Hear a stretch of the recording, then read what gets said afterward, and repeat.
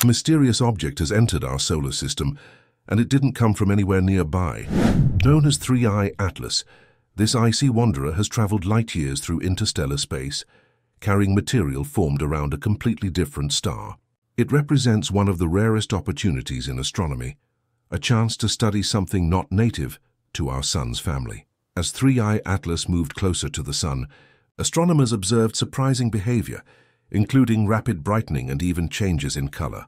These unexpected shifts suggest that its surface holds unusual ices and chemicals, unlike what we commonly see in comets that formed here. Space-based observations revealed a high amount of carbon dioxide, hinting that this object may have originated in a much colder region of another solar system.